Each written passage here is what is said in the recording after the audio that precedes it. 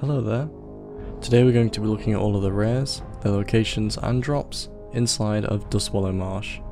This zone is actually quite big for rares. There are 10 rares in total in this zone, so I'm going to try and get through this video as quick as possible for you. So without further ado, let's crack on with it. Drogoth The Roamer.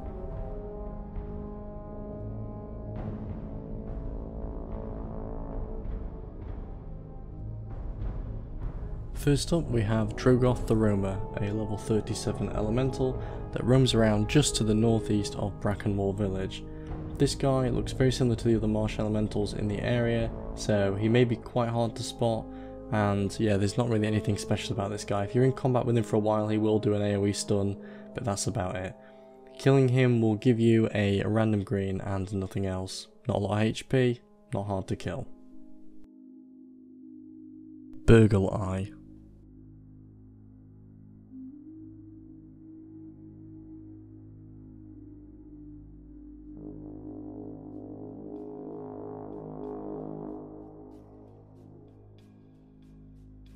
Up next we have Burgle Eye, a level 38 Murloc that hangs around on the largest island to the north of Dustwallow Marsh.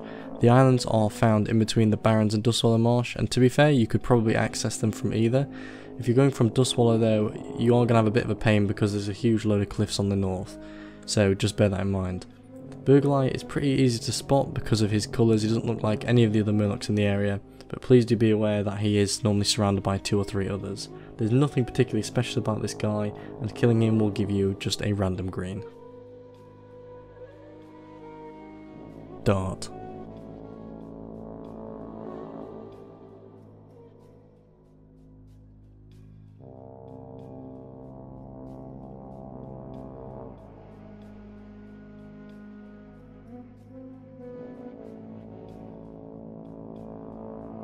Up next we have Dart, a level 38 raptor that hangs around in the northwest of Witch Hill.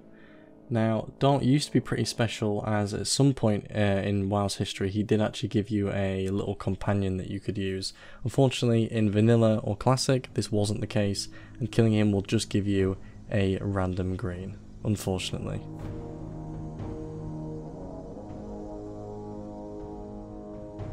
Ripscale.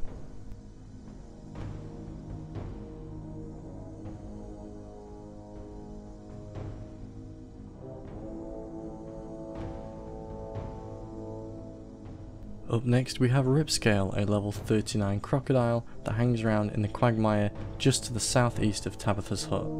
You have to be careful when you're in this area of the quagmire, as it's really weird. Ripscale is not an elite, but everything else is an elite. There's not actually anything difficult about this guy, but you need to watch out for the other crocolisks in the area because they can pack quite a punch. Killing this guy will just give you a random green.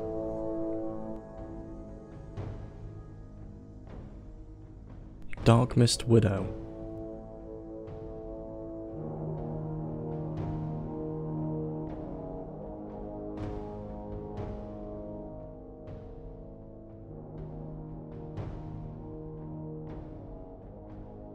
Up next we have Darkmist Widow, a level 40 spider that lives inside of Darkmist Cavern.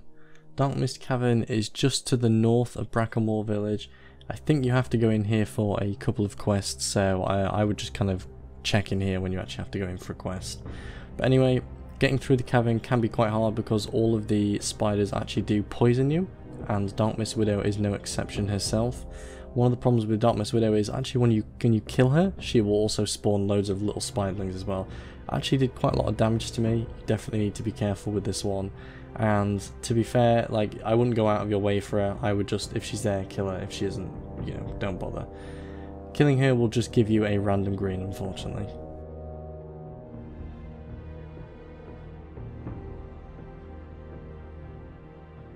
Hayoc.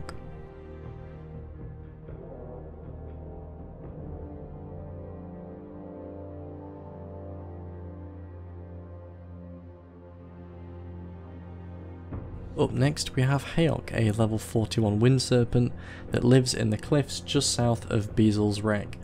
Hayoc is really easy to spot. I think he's the only cloud serpent in the area, And you need to be really careful. Actually, I took loads of damage when fighting this guy. I'm not really sure where all the damage was coming from. I'm not sure if he's slightly resistant to magic or he just has loads of health. But yeah, I did just take a lot of damage, so you definitely need to be careful. And the worst bit is, if you kill him, you just get a random green. So it's not like the challenge actually gives you any decent reward. Oozeworm.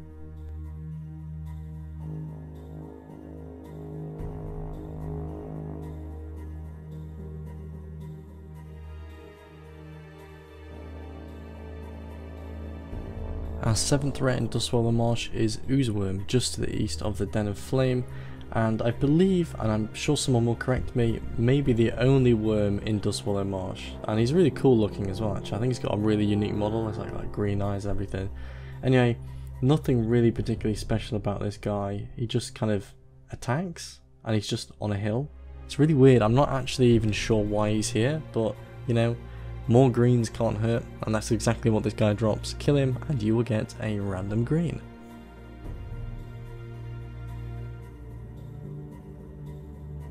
The Rot.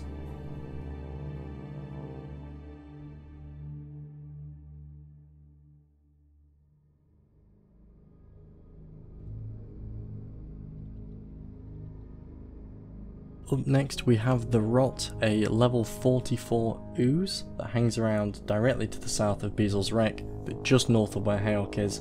This guy was an absolute pain in the arse to find because he looks a lot like some of the other slimes in the area, and he just blends in so well with the environment. So yeah, this was so frustrating to actually find this guy, and having the in like /target doesn't work very well either. Anyway, regardless, he does a little bit of damage, and killing him will give you a random green. Lord Angler.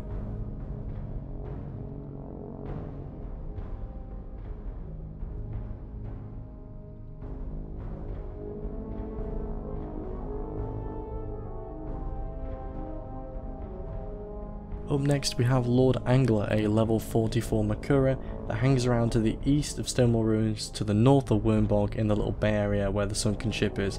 I believe this is kind of near to where Nat Pagel is as well, so I could be wrong, but I'm pretty sure Nat Pagel's around here somewhere. This guy is normally surrounded by other Makura, so he can be a bit of a pain to fight, and his damage is not too bad. One thing to note, on some classic sites this guy is listed as like a 48 or a 44 elite or whatever. From my thing, he's just a regular 44 with a bit of armour, so... Oh, and he drops a random green as well, so that's nice. Brimgore.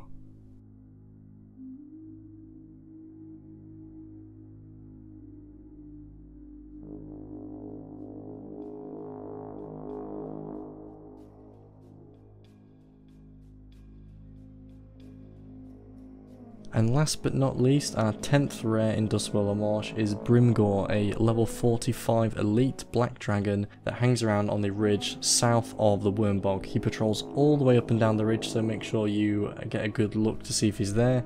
And yeah, this guy is a classic case of bark worse than his bite. He's not actually that hard to fight at all, it's just he has a fair bit of health. He's really slow, so he's kiteable by most classes. His flame breath does practically no damage, and the only thing you have to worry about is the whelplings nearby. So yeah, he's really easy to kill, but he has amazing loot. It starts with R and it ends with green.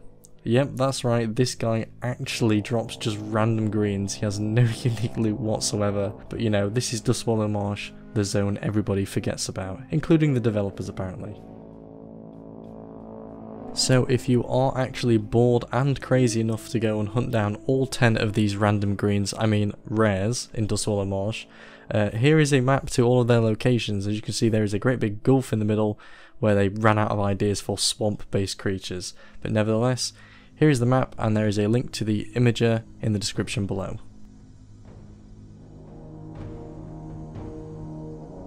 So once again, that is all 10 rares, their locations and loot inside of Dustwallow Marsh. Overall, this zone is garbage. I always thought the zone was garbage, but it was on the list, it needed doing, so you know, there's that. Just to make you aware, I am also streaming now semi-regularly on Twitch, Mixer and YouTube, so be sure if you're into that sort of thing to just hop on by. I don't really have a lot of people in the channel, so it's really easy to chat to me if you want to talk or literally about anything. It doesn't have to be WoW related. I've had some really amazing conversations with some of my subscribers, so thanks for supporting me so far, and I'll see you next time.